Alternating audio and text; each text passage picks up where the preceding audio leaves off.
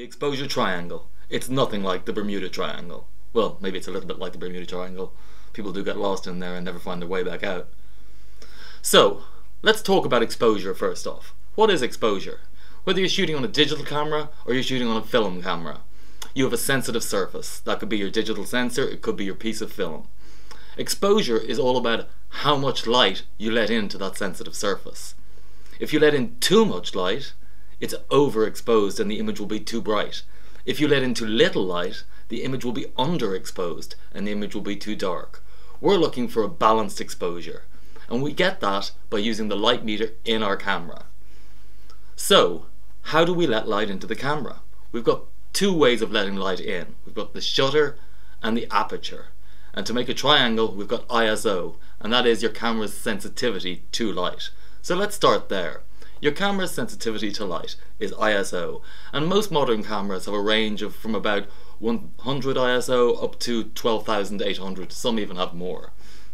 The thing to remember about ISO is, the higher you turn it up, the more noisy and grainy your image gets. So try and keep your ISO as low as possible for best quality images.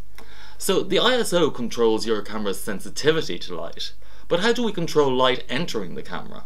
Well, we use the shutter and the aperture. So let's have a look at the shutter. The shutter is built into the body of the camera, and most modern cameras allow you a range of a very long exposure like 30 seconds to a very fast exposure like 1/8,000th of a second.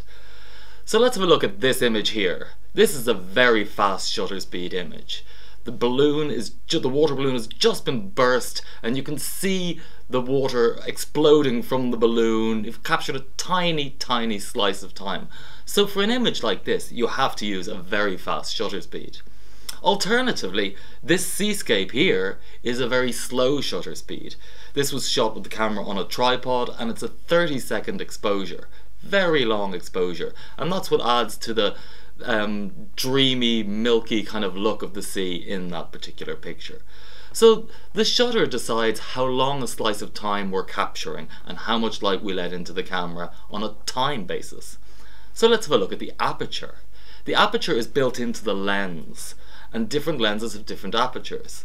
This Canon Nifty 50 has a decently wide aperture at f1.8. Just remember that the f1.8 is a wide aperture. That's ideal for shooting portraits. You'll get somebody's face really sharp and you'll get a very shallow depth of field, a blurry background.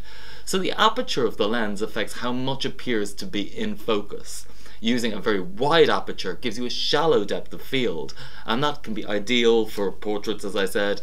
You also, using a very narrow aperture can be ideal for landscape photography. If you close the aperture down to something like f32, a really tiny aperture, well, that will allow for much more of the image to appear to be in focus. So there are the three ways in which we control the light entering the camera. So now that we understand the effect that our ISO, aperture and shutter has on our image, it becomes easier to make those choices when balancing your exposure. At least you know that if you have a wide open aperture, you're gonna have a soft background. If you choose a long shutter speed, you're gonna have motion blur in your image. So if you try to make these choices from more of an artistic point of view, think about it, what do I want my image to look like before you start wrestling with the camera and the exposure settings. I think it becomes easier to make a good exposure and to get the kind of image that you want. So get out there, take some pictures. If this has been at all helpful, please like and subscribe, and we'll see you soon for more great videos. Thanks a lot and take care.